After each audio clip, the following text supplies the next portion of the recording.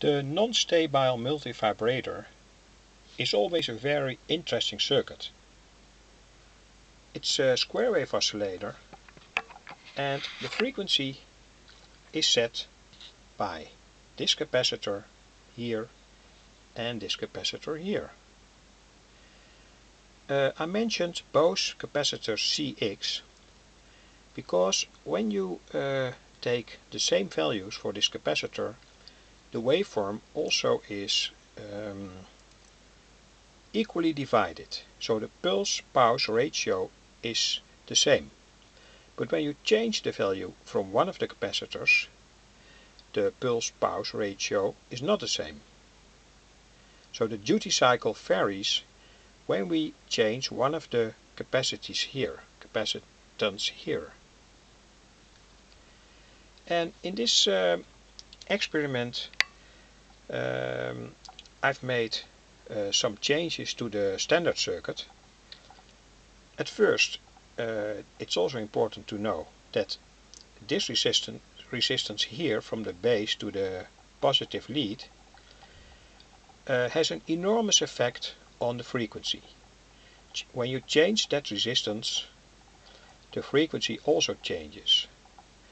And not only the frequency but also the duty cycle changes. And when we connect parallel to that important resistor here, a transistor, and we set that transistor into conduction, we can also change the duty cycle from the circuit. And we can modulate that duty cycle by inserting a signal to the base from the driver transistor here, this transistor. And for people interested in making sounds, this is perhaps an interesting circuit.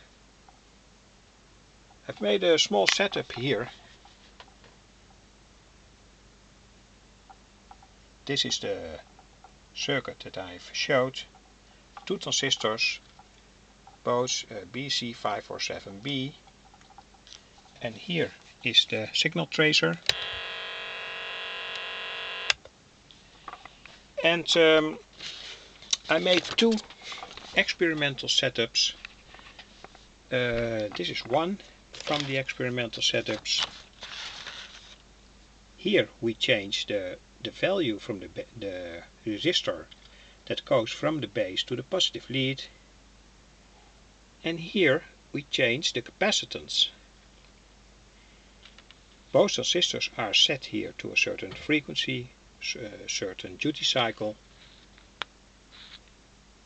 And by changing one of the capacities in the circuit here, we can also change the waveform and the duty cycle. And the interesting thing is that we can also make a lot of strange waveforms. This transistor is driven into saturation. It acts as a resistance. So this capacitor here is connected more or less via a resistance to the base. And when we modulate this transistor at its base, we can also modulate the duty cycle. In this circuit, both schematics are present, and this is what you hear when you connect, when you make this circuit.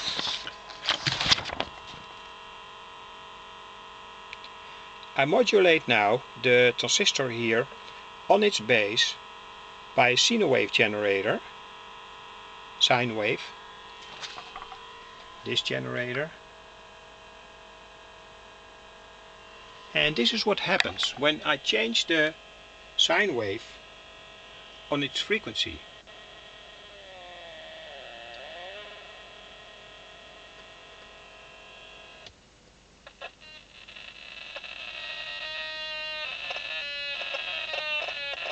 Now I modulate the circuit with a frequency from approximately 17,000 Hertz sine wave.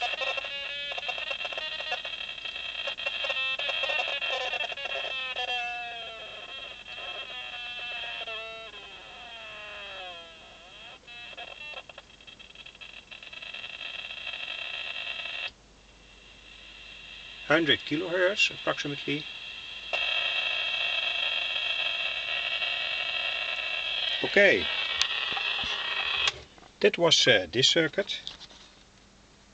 And now I go to this circuit and I'm gonna change the duty cycle from the first transistor. I connect now the crocodile clip to the base from the first transistor. It's here. And this is what we see and this is what we hear.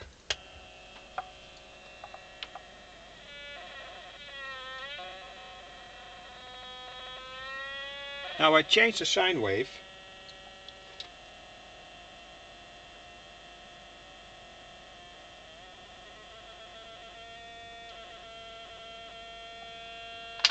And now I change the value from this potentiometer here. And I'm also going to change the sine wave.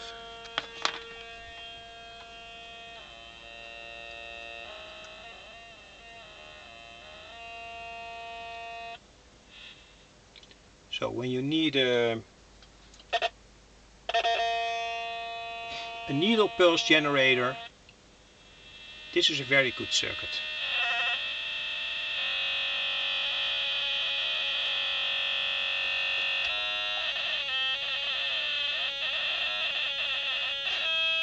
Okay, I switch it off. The sound is not very agreeable, I think, but it's an interesting circuit for all people that like to do experiments with sounds.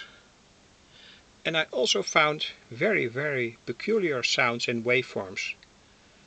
It's more or less impossible to demonstrate it now, but for people interested in strange sounds, this is an interesting circuit to do experiments with.